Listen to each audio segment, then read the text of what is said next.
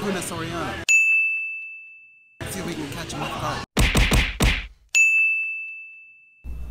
You have your Contender Series win, but back in the old tough days, they would say tough fighters weren't UFC fighters till they got that first fight. How do you look at that?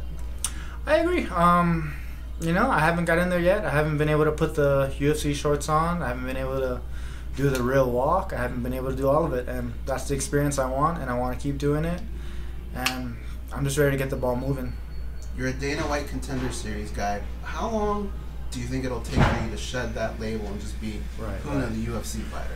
I feel like it's just going to take a few fights, you know. With the way I fight, I feel like it's really easy to forget about that first contender fight, and it's just going to be, you know, this guy's here. He's no joke, no slouch, and he's ready to fight.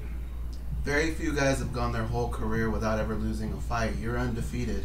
What's your mindset? Are you the guy that will go undefeated your whole career, or at some point do you sit down and say, I know it's going to happen, it's just a matter of time? I honestly think it can happen. Like, it can happen to anyone, can happen to any fight, but I just prepare my best, my absolute best. I go in there to win, and, you know, I've just been fortunate enough to come out with the wins each fight. 2019 is almost over. Can you share with us what your biggest lesson has been this year? Biggest lesson? I think my biggest lesson came from watching the Costa and Romero fight. Biggest lesson is I got a long way to go. I got a long way to go if I want to be the best, you know.